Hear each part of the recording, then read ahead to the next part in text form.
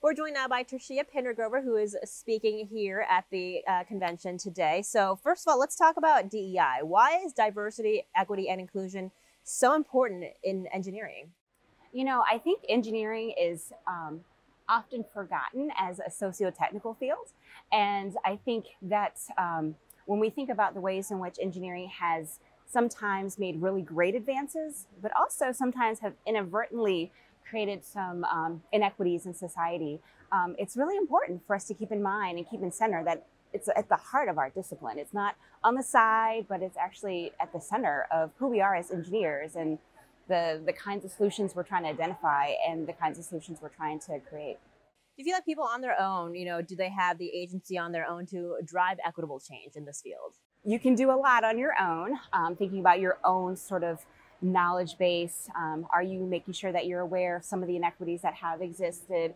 Are you really learning about best practices as it relates to teaching and learning and creating welcoming environments for students?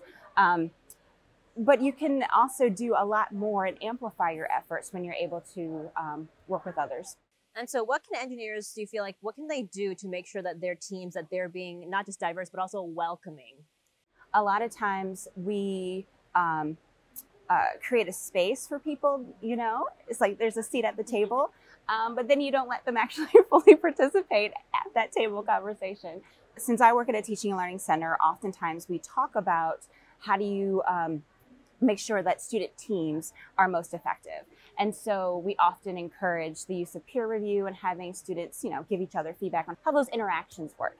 In part, we do that because there's been a lot of research that shows that certain groups are marginalized in those team experiences. And so if you're able to do some peer evaluation to just kind of get a sense of, just holistically, how are we functioning as a team? Do we respect everyone? Are we able to hear from all the different perspectives?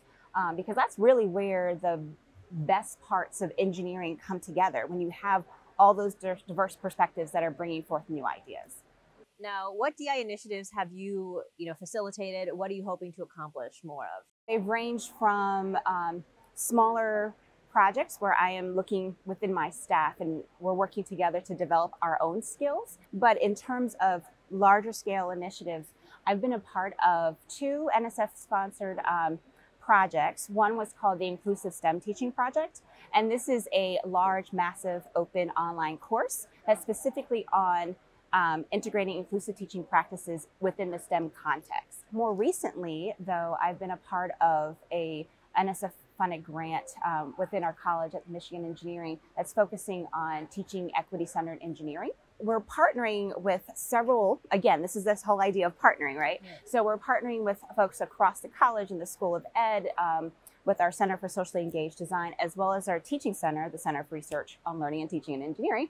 And we're looking at ways to develop a framework for how to actually create an equity-centered engineering framework. And then our center is really responsible for the professional development. How do we support instructors to not only integrate those case studies in the classroom, but also create an environment where those case studies can really flourish, right? So again, coming back to that idea of what kind of a welcoming environment would best help students to learn in those environments. Okay, tie it all in together. We're bringing it back to the partnership, bringing it back to absolutely the beginning. All right, Tershia Pinder-Grover, thank you so much for joining us today. Thank you for having me.